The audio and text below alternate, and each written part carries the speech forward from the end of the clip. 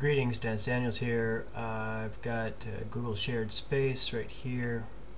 VCE should be VCE.xml properties.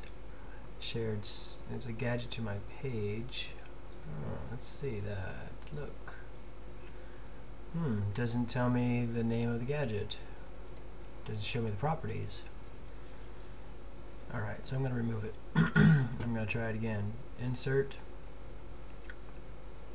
More gadgets. Gadget by URL, and now paste that, and you have to add .xml here at the end, and we'll just go with all that and see if it'll preview, see if it'll work.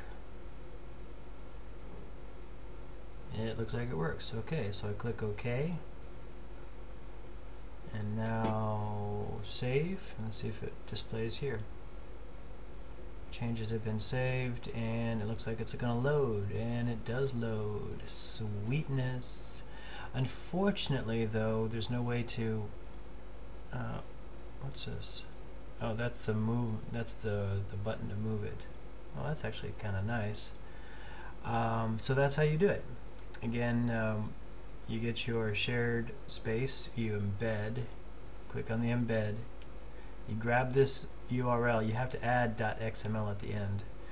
Copy this, then you go to your website and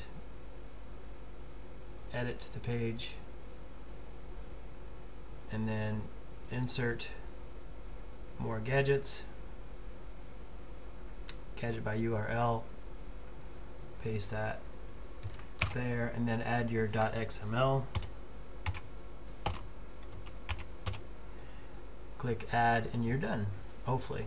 Thanks for watching, and thanks to the shared spaces people, especially to the concept draw mind map guys that let's see, I'll show you who I've been very happy with is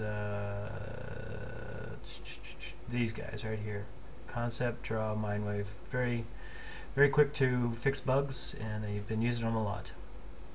So thanks to the shared space people too. Happy computing.